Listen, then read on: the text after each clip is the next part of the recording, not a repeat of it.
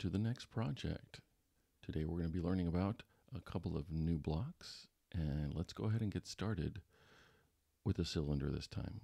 I know many of you are shocked, but I think you'll be okay.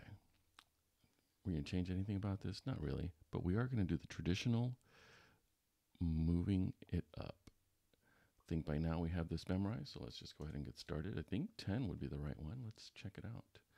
It appears and it moves up 10. We're going to need something a little bit bigger than this. So let's go ahead and make this radius of 20. Let's try that.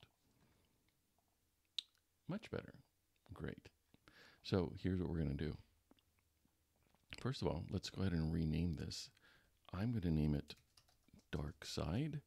I would like you to name yours Codeblock 4 because this is the 4th tutorial. All right, so this is where we're going to introduce the next one, the next block. And let's go ahead and put a sphere right there. And what we're going to do, well, let's see what it looks like when we have the sphere and this thing together. I don't think it's big enough to be seen, so let's make it bigger. Let's say 20. Whoa. And there it is, sticking out at the bottom. So let's go ahead and move that up as well. I guess we can duplicate that one. Whoa, I duplicated the whole thing. Don't want that. And let's see what that looks like. All right, that is weird enough. Actually, I don't really want it like that. Now, the shape you're going to be using is a cone for your project. Here's what we're going to do today that's a little bit different. We're going to be grouping things. We're going to make that one transparent. All right, so obviously you can't see it because it's transparent. It's going to make a hole in there.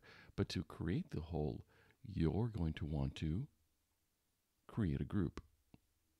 When you do it at the end, should work. Let's see. And now you have made a hole.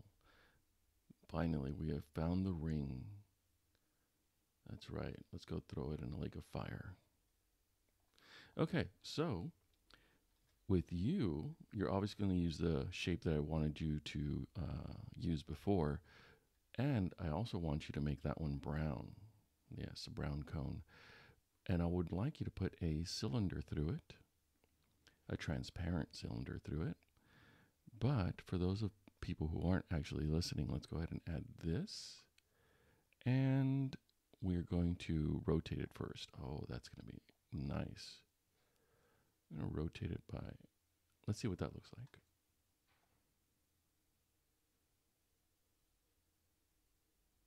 Wow, that is beautiful. While we're at it, let's change the color too. Now, mind you, all I want you to do is put two shapes together, one being transparent and the other being a purple cone. No, I'm sorry, a brown cone. What do we do? Change the colors? Yeah, let's set the color. Although it is a good color for a ring. Oh yes, that's beautiful.